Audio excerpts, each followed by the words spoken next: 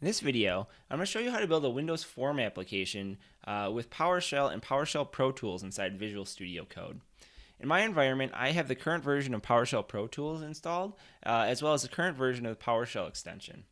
So what I need to do to actually build a form is I need to go to the Explorer view here, and then create a new file, and we're going to call this form.ps1.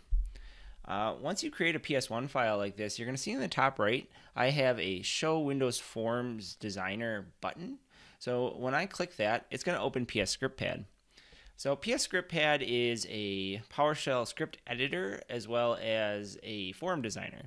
So you can see here I have a designer available now. So I have this form.designer.ps1 file that's been created, and my form.ps1 file has been updated.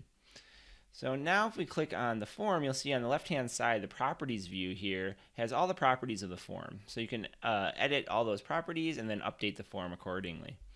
So for example here, I can change the title, and once I hit enter, you're going to see that the title has changed in my form. And then I can save that designer, and it's going to update the form.designer.ps1 file. To add additional controls, you're going to want to click the text box tab at the bottom here. That's going to switch over the text or the toolbox button, and that's going to switch over the toolbox, and the toolbox is going to have all the different controls that you can put inside your Windows form. So I'm going to create a button, so I just click button and then I click on my form, and it's going to create a new button.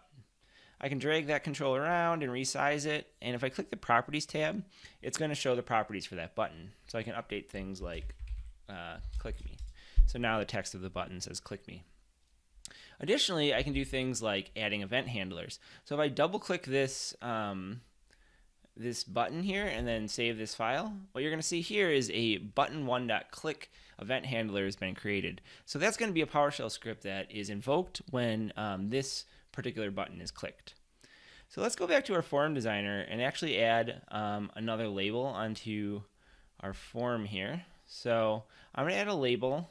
I'm going to go to the properties, and I'm going to change the name of this to LBL label. And when I hit enter there, it's going to update that name.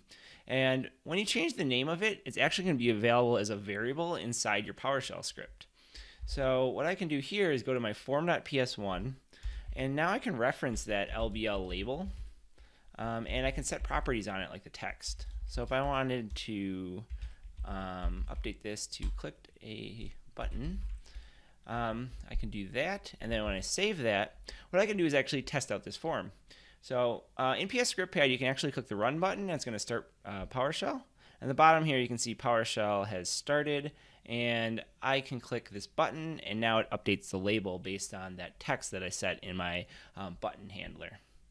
Additionally, if you want to run it inside VS Code, you can go to VS Code and open your form.ps1 file. In this case, I'm actually running PowerShell 7 instead of Windows PowerShell, and PowerShell 7 supports Windows forms as well. So I'm going to click the Run button here, and now you can see that it started my form inside PowerShell 7, and the button click still works.